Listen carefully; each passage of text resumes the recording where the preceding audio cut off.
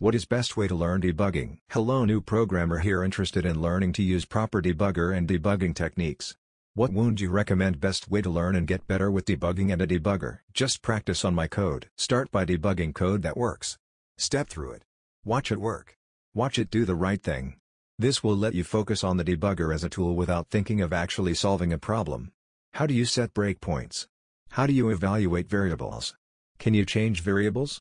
Can you step around out of order a bit? Once you are familiar with and trust the debugger, then start debugging things that are broken that you need to fix.